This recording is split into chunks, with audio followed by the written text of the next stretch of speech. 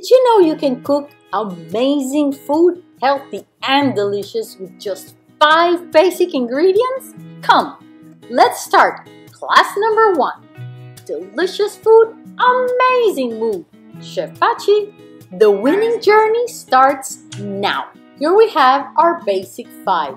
Onions, bell peppers, garlic, spring onions. That's it. With these, you're gonna prepare some amazing food every day. And if you chop them and keep them frozen, you'll always have a clean kitchen.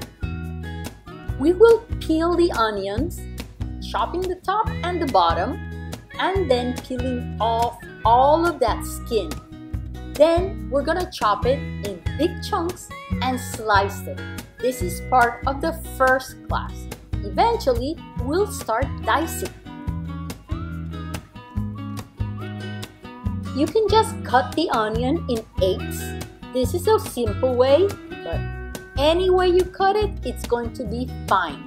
We're gonna use these onions for many recipes, for sautés. We're gonna use them for baking, for cooking, for soups, and sauces. Something I suggest you can get is a mandolin. This is something that costs around $20. And it's amazing, a huge helper when you don't know how to slice, and it's always gonna come out perfectly beautiful and as thin as you want. With the white onion, we do the exact same thing we did with the red onion. They are exactly the same. The red onion is used more for salsas and it's a little bit sweeter. You can use it more in raw ingredients. And the white or yellow onions we're going to use cooked. But you can use one or the other. They are both full of flavor and they are antibacterial and antiviral. Sometimes when you buy your vegetables, they are not totally perfect. Don't worry, just remove the place that looks a little odd or bumped and let's not waste any food. The rest of the vegetable is perfect. This one has a little brown thing inside, which I actually think is a little stem of onion growing again. Just like we did before, we'll thinly slice the white onion too. Now let's remove the center of the bell pepper and the seeds. And you can either cut through or cut almost through like I'm going to do, and just push all that seed and the center out. It's so easy. Everything comes out together. If you cut both ends, it'll come out too. It's just, this is the way I like it. And check it out. It had a little baby bell pepper inside. Chop it, use it, and cook with it. It's perfect too. You're gonna see that bell peppers slice much better from the part that is not shiny. Since we're gonna cut chunks, we're gonna slice it, we're gonna quarter it first, then cut each quarter in half, then we're gonna remove the white parts of the bell pepper because the white parts and the seeds you don't want, and then you'll just dice, make triangles, whatever shape you like. Now we have ready our red onions, our white onions, and our bell peppers. Let's put them aside and start with the rest of the other 2 ingredients.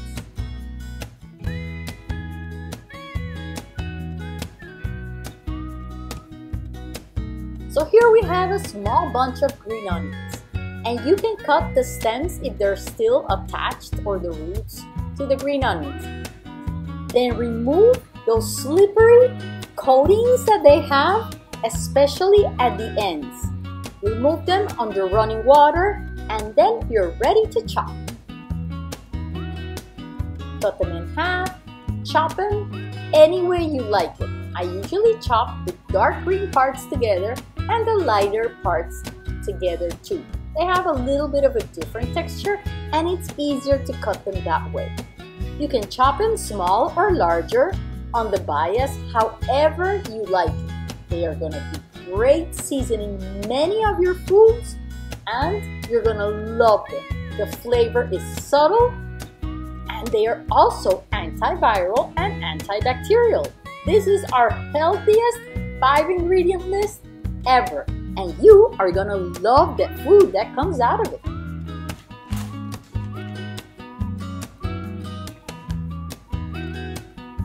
I use these containers to keep some of my frozen vegetables. You can also use zipper bags, which I also use sometimes. The garlic. The garlic we are gonna smash so we can break it up and remove all those garlic cloves. Even though I showed and bought 2, 1 is more than enough for 2 weeks maybe. How do you get that garlic out of each piece without getting all of your hands dirty? Cut the ends, smash them again one by one, and immediately they come out. You do not have to peel the garlic per se. You see some of them come almost clean, but you want to remove. Just press and they're coming out. That's it. We have enough garlic, I would say, with these two heads for a whole month. You won't have to chop garlic anymore for a whole month. So go press once you have all the little garlic cloves out, and then chop. You can do this in a food processor. I usually do. You can watch the video where I process other foods that you don't need right now but you might want later, which is ginger and turmeric and a lot of those foods that I love to have, even sun-dried tomatoes, which I chop and freeze. Every time I get something amazing that I know that's going to be a great flavor to my foods, I do that. I chop it, process it, and freeze it so that I keep it and I don't have things spoiling in my refrigerator. Most of them I process them, put them, like I told you, in a little bag, flatten them, and I break the pieces frozen. You can chop it more or less. I just leave it like that, a little big chop, and I'm ready to go. Now we're gonna pack these in Ziploc bags or zipper bags that are freezable bags, and these bags I reuse. I usually use 10 bags every month, and I reuse them. You're gonna see how what we did takes about 1/4 of a bag of a quart size freezer bag. I do not freeze the garlic in freezer bags because they smell too much, and then I wash them and the smell doesn't come out. Here are our red onions, beautiful chunks made in minutes. Here we have our sliced red onions, beautiful. Now we have our bell pepper chunks also in the bag. Check out the bags. I mean, it's amazing. We have 3/4 of a bag left in the bell pepper. Not that much. I'd say we have half of the bag left. Then in our green onion, we definitely have 3/4 of a bag or more left over. Oops, we had forgotten the white onion chunks. And in our garlic, where we have all the garlic we're gonna need for a whole month with 2 heads of garlic, you see, I'm putting the garlic in a regular sandwich bag because I mean, I won't reuse these ones. And I tried the silicone bags, but the smell doesn't come out. So this is why I use these. So we're gonna pack our white onion chunks also in a bag. And you can see we have a lot of space in this bag. Every week I buy 1 herb. And that herb, like you can watch in another video, dries on its own in the refrigerator. So every week I buy one that I start using fresh, and at the end I will use it as it dries out. So in these packages and with the dried herb or a fresh herb that is going to dry, we have all the delicious flavors we're going to add to some amazing food like you see in the pictures. And we are going to have burgers, and we're going to have ribs, and we're going to have poultry and salmon and all sorts of seafood and everything imaginable that you want. You can cook with these 5 basic and amazing ingredients. Chef Pachi, where delicious food is amazing mood. Enjoy! And best of all, delicious, easy, no hassle. Chef Pachi. Subscribe for easy, delicious, and healthy food in minutes. Did you know you can use half the fat to saute and do it in half the time? Add a little bit of water once the pan is really hot.